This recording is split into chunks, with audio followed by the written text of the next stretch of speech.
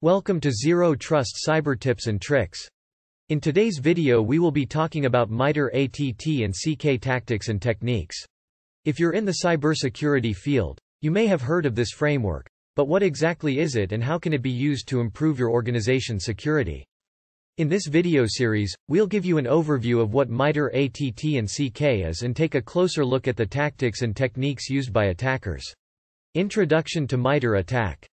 Mitre ATT&CK is a globally accessible knowledge base of adversary tactics and techniques based on real-world observations. The ATTACK knowledge base is used as a foundation for the development of specific threat models and methodologies in the private sector, in government, and in the cybersecurity product and service community. Mitre ATTACK, short for Adversarial Tactics, Techniques, and Common Knowledge, is a framework that provides a comprehensive understanding of the methods and tactics used by cyber attackers. The framework is organized into a matrix that includes different tactics on the vertical axis, such as initial access, execution, persistence, etc. Part 4. Understanding execution. The adversary is trying to run malicious code. Execution consists of techniques that result in adversary-controlled code running on a local or remote system. Techniques that run malicious code are often paired with techniques from all other tactics to achieve broader goals, like exploring a network or stealing data. For example, an adversary might use a remote access tool to run a PowerShell script that does remote system discovery. There are various techniques that can be used for execution. These are some of them. Command and scripting interpreter.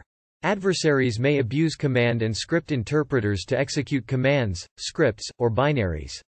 These interfaces and languages provide ways of interacting with computer systems and are a common feature across many different platforms.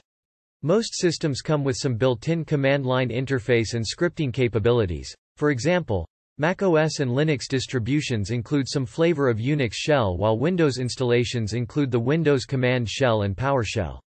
PowerShell. Adversaries may abuse PowerShell commands and scripts for execution. PowerShell is a powerful interactive command line interface and scripting environment included in the Windows operating system. Adversaries can use PowerShell to perform a number of actions, including discovery of information and execution of code. Examples include the start process cmd-let, which can be used to run an executable, and the invoke command cmd-let, which runs a command locally or on a remote computer, though administrator permissions are required to use PowerShell to connect to remote systems. AppleScript. Adversaries may abuse AppleScript for execution. AppleScript is a macOS scripting language designed to control applications and parts of the OS via inter-application messages called Apple events. These Apple event messages can be sent independently or easily scripted with AppleScript. These events can locate open windows, send keystrokes, and interact with almost any open application locally or remotely. Windows Command Shell. Adversaries may abuse the Windows Command Shell for execution. The Windows Command Shell, CMD, is the primary command prompt on Windows systems. The Windows command prompt can be used to control almost any aspect of a system, with various permission levels required for different subsets of commands. The command prompt can be invoked remotely via remote services such as SSH. Visual Basic. Adversaries may abuse Visual Basic, VB, for execution. VB is a programming language created by Microsoft with interoperability with many Windows technologies such as Component Object Model and the native API through the Windows API. Although tagged as legacy with no planned future evolutions, VB is integrated and supported in the .NET framework and cross-platform .NET Core. Python. Adversaries may abuse Python commands and scripts for execution. Python is a very popular scripting, programming language, with capabilities to perform many functions. Python can be executed interactively from the command line, via the Python.x interpreter, or via scripts, py, that can be written and distributed to different systems. Python code can also be compiled into binary executables. JavaScript. Adversaries may abuse various implementations of JavaScript for execution. JavaScript, JS, is a platform-independent scripting language, compiled just in time at runtime, commonly associated with scripts in web pages, though JS can be executed in runtime environments outside the browser. Exploitation for client execution. Adversaries may exploit software vulnerabilities in client applications to execute code. Vulnerabilities can exist in software due to unsecure coding practices that can lead to unanticipated behavior. Adversaries can take advantage of certain vulnerabilities through targeted exploitation for the purpose of arbitrary code execution. Oftentimes the most valuable exploits to an offensive toolkit are those that can be used to obtain code execution on a remote system because they can be used to gain access to that system.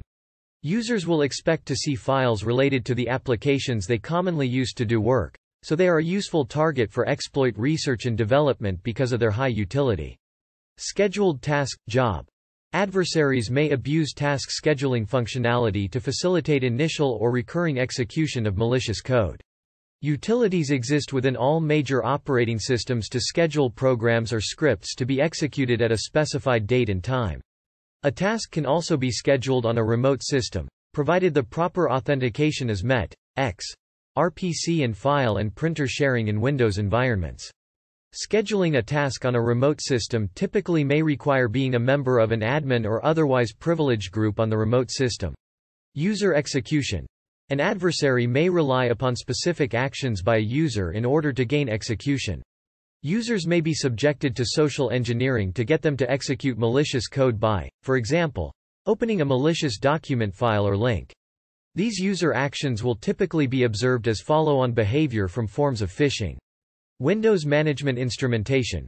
Adversaries may abuse Windows Management Instrumentation, WMI, to execute malicious commands and payloads. WMI is an administration feature that provides a uniform environment to access Windows system components. The WMI service enables both local and remote access, though the latter is facilitated by remote services such as Distributed Component Object Model, DCOM, and Windows Remote Management, WinRM. Remote WMI over DCOM operates using port 135, whereas WMI over WinRM operates over port 5985 when using HTTP and 5986 for HTTPS. Preventions and mitigations for execution includes 1. Implementing application whitelisting to only allow known and trusted applications to execute on a system. 2. Implementing endpoint protection software, such as antivirus, EDR, and anti-malware, to detect and block malicious code. 3. Regularly patching and updating software and systems to address known vulnerabilities. 4. Implementing security controls, such as firewalls and intrusion detection and prevention systems, to monitor and block unauthorized access attempts. 5. Implementing a vulnerability management program to identify, assess, and mitigate vulnerabilities in systems and networks. 6. Regularly monitoring and analyzing network traffic for suspicious activity. 7. Regularly reviewing and managing user accounts, including disabling or removing accounts of employees who have left the organization. 8. Educating employees about the importance of security and the risks of phishing and social engineering attacks. 9. Implementing security awareness and training program for employees. 10. Having an incident response plan in place and regularly testing it to ensure readiness in case of any attack. Mitre ATT&CK framework provides a comprehensive understanding of the techniques and methods used by attackers to execute malicious code and can help organizations to identify potential vulnerabilities and implement countermeasures to prevent execution. For more information about execution, go to Mitre website, at https://attack.mitre.org.